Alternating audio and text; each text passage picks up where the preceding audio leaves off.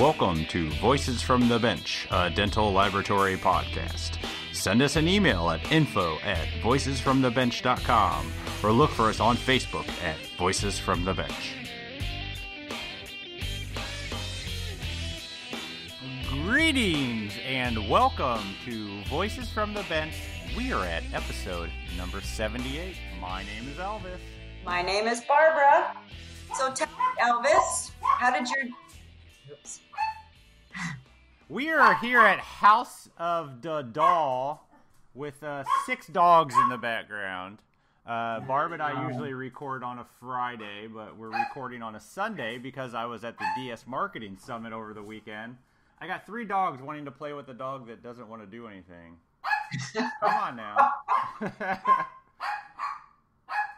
So how was the DS Marketing Summit? I saw you on Facebook. You got tons of likes. You said that you had faced your fear and you felt like you put on a really good seminar. How did it go? So the summit itself was an amazing experience. They had so many great speakers. You know, not a ton of attendees, but it was quality attendees. There were people that were really interested.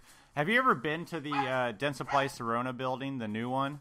No, I haven't. I wish I would have been there, to be honest. Oh my gosh. They have quite the facility. So did you like speaking? I did. I was super nervous before I did the first one, but once I got going, it got easier. And when I did the second one on the second day, I was rocking it. And it was, I really kind of liked it. I liked people paying attention. I had some questions. People laughed when they were supposed to laugh. I really enjoyed it. But I want to give a shout out to the few friends that I had that came to see me speak, because it was nice to have a familiar face in the audience. Bennett Napier was there. Megan Nakanishi was there. Martha Martin. And she brought her super cool marketing manager, Blair Burns. And they were constantly telling me not to be nervous. Everything will be fine, and it was nice to have that support. Oh, that's great. But yeah, I really enjoyed it. I kind of like this speaking thing. It's kind of weird. Well, you created a podcast and you like to talk and you're very inventive. And I think that's awesome. I was there. I'm sorry I wasn't, but congratulations. Yeah, a lot of people were asking, is Barb here? Where's Barb? Is Barb coming? Where's Barb? Aww. I think we need to keep doing this as the duo. Really do. Okay, well, thank you. That makes me happy. I thought you were going to cut off your right arm there for a sec. Just kidding. Never. But I will be speaking again coming up at the Eastern Conference of Dental Laboratories on November 8th and 9th. So I'm looking forward to that. Awesome. But at the DS Marketing Summit, I did get a couple of interviews. I didn't get a lot because it was class-based. I mean, people went from one room to the other, and not a lot of time in between. But I did meet some amazing people, and the interviews we'll have coming out here pretty soon. They're very cool. Really looking forward to it. So everybody stay tuned for that. I got some good ones. So very seldom do we get to talk to somebody right before they do really great things. Usually we find out about something after it happens. But Elvis and I had a chance to talk with Katie Rinaldo from Illinois. And what Katie is doing is something we have talked about on the podcast before. Imagine that, Elvis, you and I doing something great. Katie, with just some passion and a lot of grassroots marketing, wants to make denturism legal in Illinois. She went from an art student to a removable technician to learning how to get a bill passed, which is not an easy feat. Not always an easy journey, but join us as we chat with Katie Rinaldo. Digital Dental's FDA-approved custom abutment solution is a great way to bring custom abutment milling in-house, allowing your lab to control turnaround times and dramatically reduce your costs versus outsourcing. With systems compatible with Nobel, Straumann, BioHorizon, Hyosin, Astrotech, Zimmer, Biomet, and more, you can manufacture a wide range of custom abutments for under $40 per unit in under 30 minutes, which is pretty darn fast, I gotta say. Digital Dental's complete solution features a custom milling machine, an extensive selection of abutment blanks, and a turnkey FDA compliance program, which we all know how important that is. Go to www.digitaldental.com/abutment for more information and see how easy it is to get started milling the FDA-approved custom abutments in-house.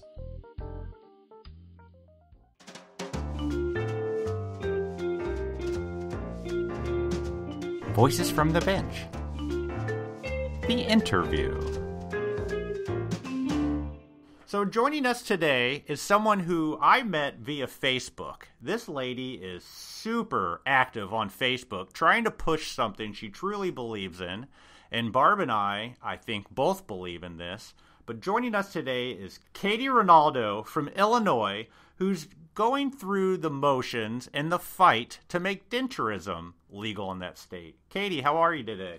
Hi, guys. I'm great. How are you? Awesome. I'm doing fantastic. It's Friday, it's 3:15, and I'm ready to go. So I can't wait to have this interview. I'm excited. Me too. So, like I mentioned in the brief intro, Katie, you are all over Facebook. There's a lot of denturism Facebook pages, but you started your own all about wanting to make denturism legal in your state of Illinois. So let's first ask you why. Why is it important to you that denturism becomes legal? It's something that I've learned about a long time ago, and it's become a bit of a dream of mine. Unfortunately, right now, it's only legal in a handful of states, and moving to one of those legal states is not an opportunity for myself. Just like a lot of other Americans, we're kind of stuck where our roots are laid. And so, the more I've been in this industry and dental technology, I've realized that it just really makes sense for patients to have access to a denturist. So I started doing some digging around and tried to see if anything was happening in Illinois. And that's kind of where I've been led to, and where I'm at right now is nothing's been going on. So I'm going to go ahead and start. Nice. Good for you. That's awesome. I love it. So currently, you're a dental laboratory technician in-house at a corporate office, correct? Yes.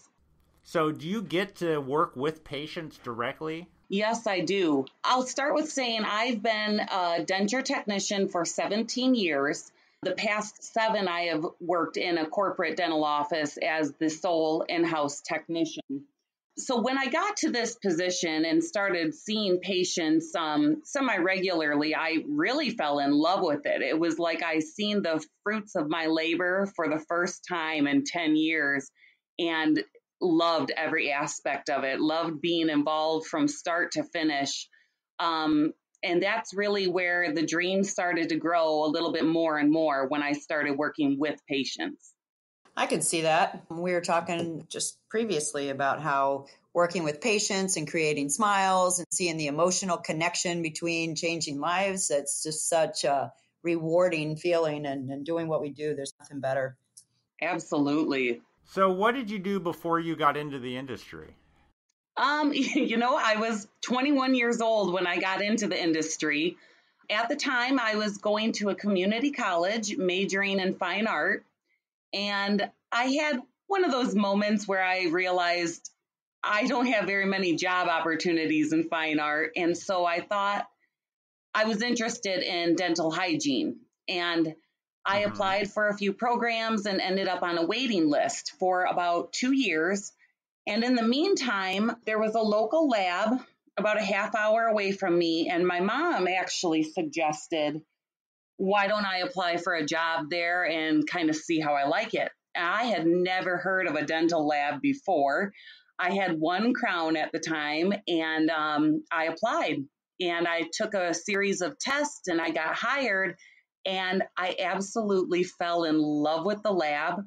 I really just decided that that's where I needed to be, and the rest has been history. What did you start doing when you were at that lab, when you got hired? What was your first position? Okay, so the lab was the large full-service lab. It's still around today, and they're a very large lab and growing.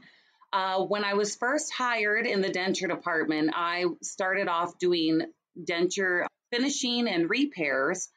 About 2 years into my employment there, I actually developed an allergy to monomer, which is the liquid part of the monomer polymer acrylic. Yep. That was a little bit testing. And I had seen a few doctors and really wasn't getting anywhere with it. So this lab I worked for decided to put me into waxing, and I started doing waxing try-ins and finishes. Eventually, I started setting teeth. And I specialized in setting teeth and was really, really good at it for a number of years. Now, when I switched jobs and went to the corporate side, I knew that I would be fabricating dentures from start to finish. And the concern about the monomer allergy was very real. For about 6 months, when I worked there, I was having breakouts with my hands. But the dentist who I worked with was also medically trained in the Army. And he actually worked with me, and we found out that latex gloves, and for anyone listening who has this problem, latex gloves are amazing. They're the best barrier against monomer, and really I've just found that I can work with it and around it. I just have to be extremely careful and conscious of my working habit. 7 years now into doing full service dentures, start to finish, I can work with monomer on a daily basis and have no problems. That's a lot of gloves you went through. That's a really great story, because you probably wouldn't have been able to do the whole, A to Z, with that allergy. So how did he realize that the gloves, was it just a wing? Did you just try them on and realize that it worked, or did he know something about it? Yeah, so he was medically trained in the Army, and he knew that latex was going to be the best barrier. It's not foolproof. So if I do come into contact with monomer, I have to remove the gloves, wash my hands immediately. And honestly, I can stay on top of it just by being conscious of it. Wow. Awesome. Are you allergic to the... Oh, go ahead. Wow, we're terrible today. I know. Are you allergic to the monomer in the liquid state or after it's been turned into the acrylic Only state? in the liquid state.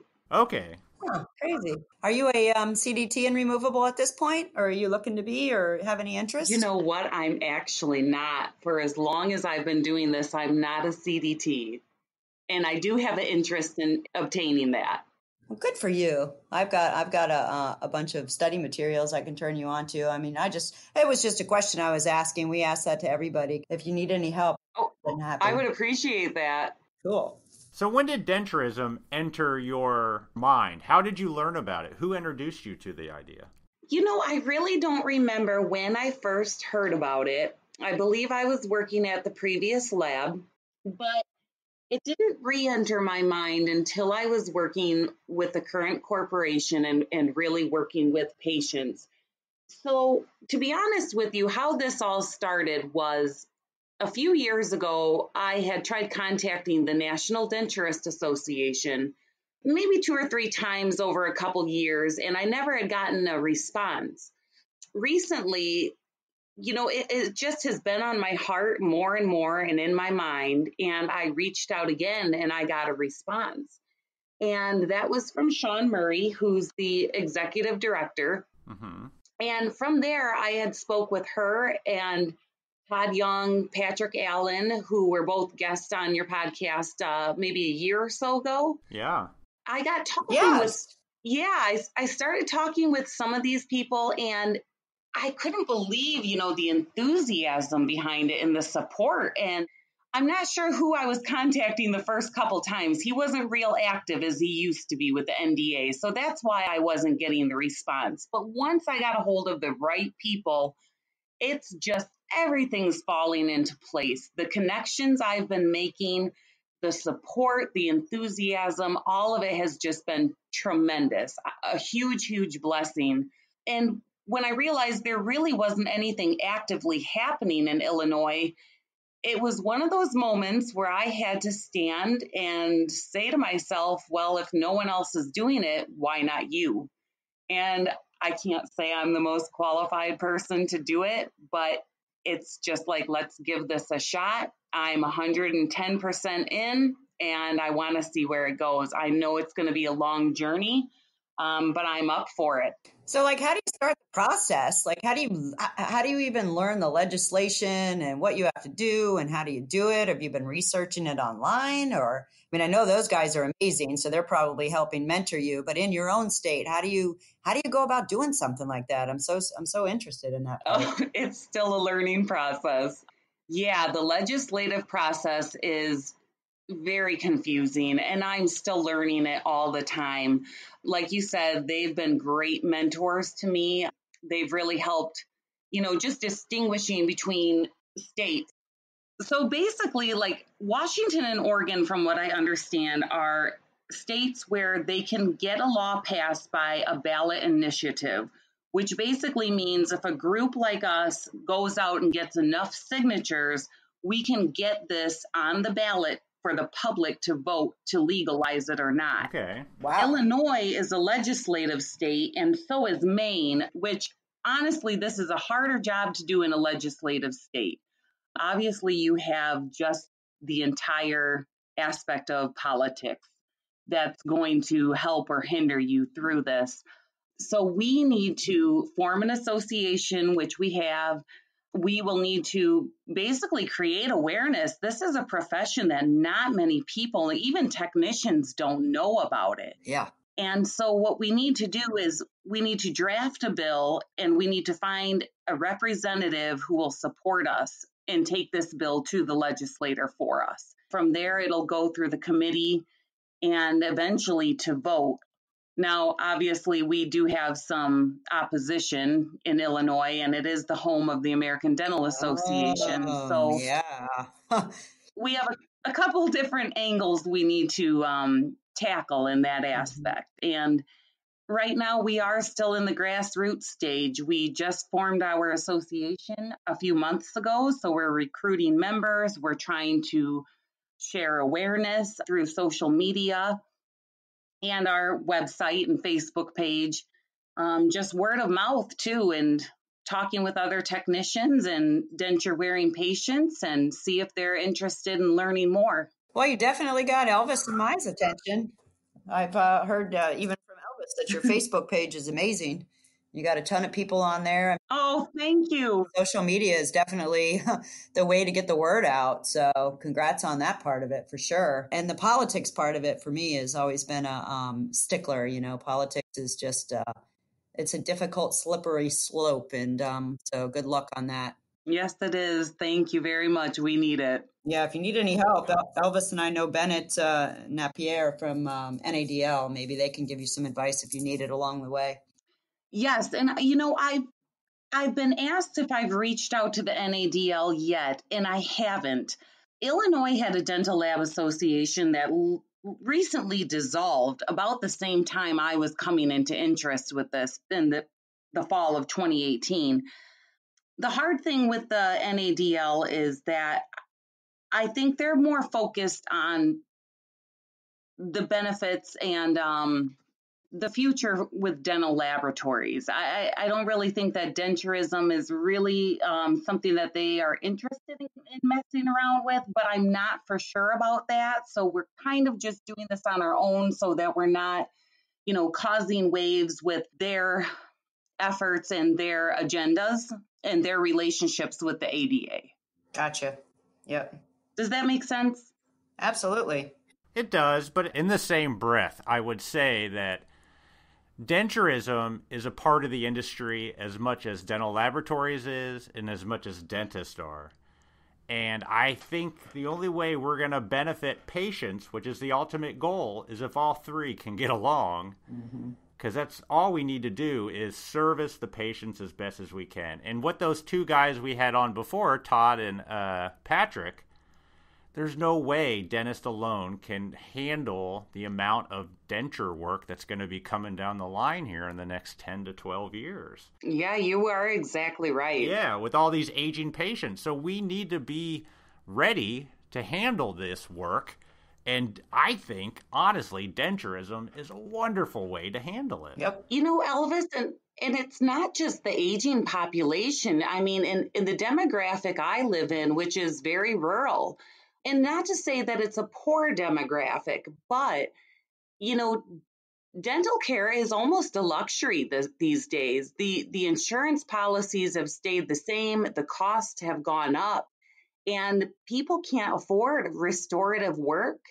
In general, I struggle to afford restorative work. Mm-hmm. It seems like getting your teeth extracted is an easy option. And then unfortunately, we have a huge population of even younger people who just are walking around with missing teeth, who would love to be able to have a partial or a denture and really just can't afford it. And that's the other benefit with denturism is when you cut out that middleman who is the dentist, that markup for the product isn't there anymore. You're dealing directly with the denturist who's taking the impressions and fitting the dentures and processing and delivering. And it's just basically the cost and the time of the denturist's work without the involvement of the dentist. Yeah, and their large staff and overhead and all that, sure. Mm-hmm. And I would think that you could make a really good living at that as well, and treat the patient really good and have a decent price, and not have to deal with, or maybe you do have to deal with, but all of the insurance companies and all of the paperwork and red tape that goes along with that. They go right to you, and they get everything done. So I could definitely see being a patient and dealing with a denturist rather than a dentist, for sure. Yes, and in some states right now where it is legal, they are still fighting for recognition with insurance companies as well. So, even where it's legal, they're still battling for recognition so that patients do have coverage through their dental insurance. But yeah, in general, just out-of-pocket cost, paying cash or getting a small loan is much more affordable than seeing a dentist. And, in general, too, your denturist, the experience that, and this as lab technicians, even if in the fixed department, your experience is bar none. Yeah. And the education that's required to license someone to become a denturist, a lab technician with years and years of experience and troubleshooting and just knowing dentures and the necessary components to make a great denture. I mean, it all just falls together and makes perfect sense. And on that aspect, I'm going to go off a little bit here on a different subject, but I'm sure you've seen on our Facebook page, there's been times where I've compared the denturist profession to that of an ocularist who makes prosthetic eyes, or an anaplastologist who would make prosthetic facial features. Mm-hmm. Both of these professions, when somebody has an eye removed by an ophthalmologist, once they have gone through that healing period and the eye, everything's healed up, the ophthalmologist refers them to an ocularist who, just like a denture technician or a denturist, takes the impression and sees that patient from start to finish. They take the impression, they mold and make the eye and color it. They have to be educated and aware of functions of the orbital socket and muscles around the eye and the tear ducts as well. So it's very, very similar in that way. And I have actually talked to an ocularist and an anaplastologist in the Midwest, and great conversations. I mean, it's an amazing, amazing careers that just are so similar. Do they have the same struggles that the denturists have? I mean, are they getting opposition from surgeons? No, they're not. Yeah. What's the difference? The big difference is that the need for dentures and partials is so much bigger than prosthetic facial features or eyes. Usually that's due to an illness or disease or an accident, which is pretty rare. But tooth loss is huge in the United States and around the world. Most everyone suffers from tooth loss. So, yeah, there's not really the opposition, and there's no money to be made by the doctors and surgeons when it comes to those professions either. It all comes down to the dollar. Yeah, it kind of does. I'm not saying a word. So you started an association. That was your first step. Yeah. How did you start association? Did you have to license that, or I don't know what the term is. Did you have to register it with the state of Illinois? Yes, and it was actually pretty easy. I had to have a group of members who serve as our board, and basically we had to fill out an application online with the Secretary of State. Mm-hmm. And it was a fairly easy process, to tell you the truth. So from here, we just had to establish rules, and everything we are doing basically falls under the umbrella of the National Denturist Association. Mm-hmm. So even our membership dues are the same as the National Denturist Association, and different states will differ a little bit, but to get started, that's basically, we're sticking with their ground rules. So did you have a bunch of friends that you contacted in the industry who lived around you and get the interest up and asked them if they wanted to sit on the board and do all of that? I mean, who did you contact? It has to be everybody in your state, correct? Yeah, that's pretty much it. I started with people that I knew personally who are great technicians and who are also very interested in this. We also have a dental assistant who is on the board and a local attorney as well. Wonderful. Okay. How often do you guys meet? We've only maybe met 2 times since we've formed. We keep in contact through Facebook Messenger. We have a group message there. Yep. Everything's been a little bit slower than I originally anticipated. I was hoping to just move things along full steam ahead. Yeah, you sound like an alpha female director. I am a go-getter. That's for sure. Yep. But I do have patience as well, and I'm really trusting right now that things will just fall into place as they have. So we're taking it one day at a time. Awesome. So you need to raise money, or are there monies that need to be raised, or how do you? What do you need? Like, what do you need from your industry? How can we help? Barb, I am super glad you asked. Yes, we need money. We do not have anyone funding us right now. So our money is coming through membership dues as well as donations. And as of right now, I do have a Facebook fundraiser running as well as a GoFundMe page. We looked into the legal cost. If we go the route of a lobbyist, we are looking at approximately $20,000 to retain a lobbyist for 1 year. Yeah. It's going to be an expensive journey. So it's all volunteer work right now, and none of us are getting paid to do it. And we're really kind of putting in our own money whenever we need to or can. Yeah, Elvis and I feel your pain. When you start anything from the grassroots up, basically it comes right out of your pocket and your passion. So hopefully after this podcast launches, I don't know when Elvis and I are putting it out, but we'll put links to all the pages and really, really promote it. And hopefully, you can see something change there. I think it's really important. And I've looked at the lobbyists and I know how expensive they are. And you really do need to have a lobbyist to go to the legislator. So good luck. Yes. Thank you. So currently you're raising money in order to bring on a lobbyist to take this to the next step because you have to write a bill. Is that how your state works? Yes, it is. Yeah. Isn't that your state, Elvis? Illinois? Shut up. I don't live in Illinois. That's a running joke. That inside joke is not funny anymore. He and I have a back and forth. I always say he lives in Illinois, but yeah. Or the state of Chicago, as we refer to it. Yeah. Out here in rural Illinois, outsiders know us as the state of Chicago. How far are you from Chicago, if I might ask? I'm about 2 hours west. Oh, okay. I was going to say, I'd love to meet you. We're doing the race in a month, and we'll be in Chicago. But if you're 2 hours, that's quite the drive. That's not too bad. Oh, it's not too bad. Yeah.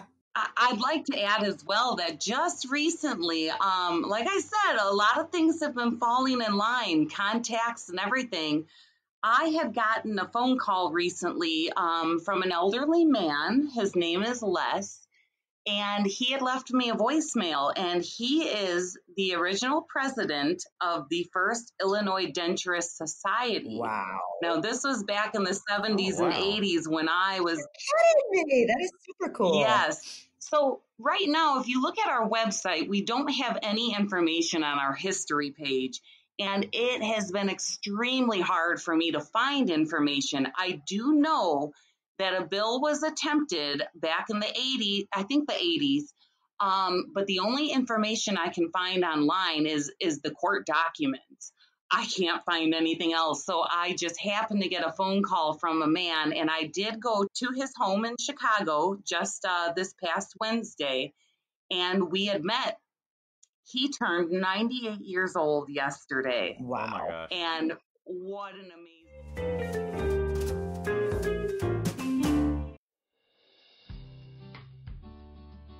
So did you know, guys, that Whipmix manufactures a full array of 3D print resins featuring the only FDA-cleared splint resin? The company printed resin offering includes model materials in golden brown, ivory, white, and soon to be available gray. And it also includes surgical guide, burnout, and custom tray materials. The latest resin in the group of printable resins is called VeriSplint, which is the very first and presently only FDA-cleared print material that prints quickly and results in an accurate and economical hard splint. Their customers can now print a full build platform in under 1 hour at a cost of just $5 to $6 per splint. This exceptional resin has been validated by the FDA on a SIGA 385NM DLP printers and is fully biocompatible. Have you started printing your splints yet? No, let's do it. Consider this. Printing them provides a considerably higher level of efficiency because it avoids several lengthy steps when compared with conventional methods. But most importantly, it brings a greater degree of design flexibility into the process, which improves both the lab and the patient's experience. Whether you're printing splints, models, surgical guides, casting patterns, or trays, consider increasing your productivity and your profitability with Whipmix VeriBuild resins.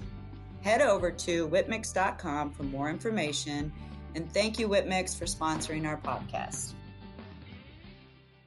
Thanks so much, Katie, for coming on to the podcast. Join us next week as we dive more into what it makes this removable technician so passionate about the patient and their experiences. Make sure to head over to this episode's show notes for a link to her website and Facebook page. I do know that she's looking to raise some funds and some money to help her get all of this done. So please check out her site. And if you would, maybe you can give her some money to be successful on this. We honestly don't see a reason why this is not legal everywhere. And the only people suffering are the patients when it isn't. Awesome. Thanks, Katie. We appreciate it. So not too long ago, Barb and I got invited to the Zon Expo, which is happening in Palm Beach, Florida, October 17th and the 19th. You know, there's a lot of conventions that happen, but this one takes a little unique turn on it.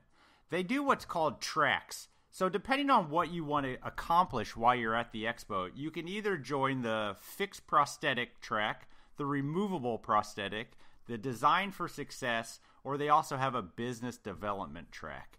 So depending on what your goal is at the convention, you can kind of pick and choose the courses you want to take. Sadly, Barb and I could not attend due to scheduling conflicts and the fact that we're already doing 2 events right before. Yeah. I highly suggest that people spread these things out a little bit. You know? We would appreciate it. You got to remember, Barb and I, we both have labs we're trying to run. We have family. We can't do them all. We'd love to, but we can't do them all. But if you're in the area and have some interest, head over to this episode's show notes for a link to more information and to register. Thanks for the invite, Zon. So next up for us is Whipmix Digital Forum. It's sold out, but if you are one of the lucky ones to have a ticket, be sure to stop by and visit our booth. We will be there all weekend wanting to talk digital with the speakers and the attendees.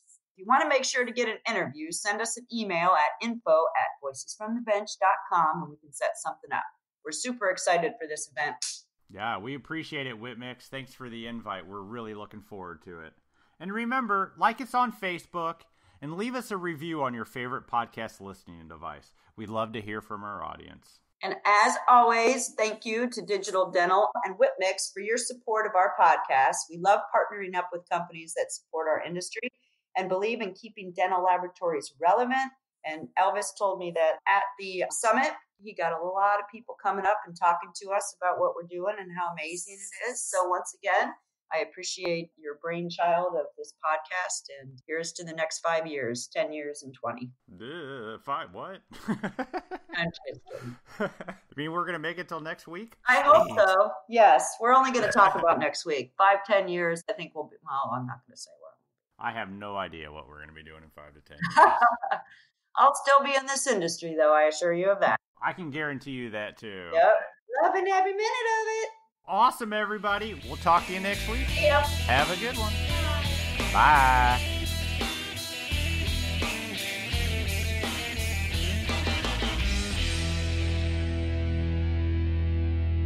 And no dogs barking. They must like my voice.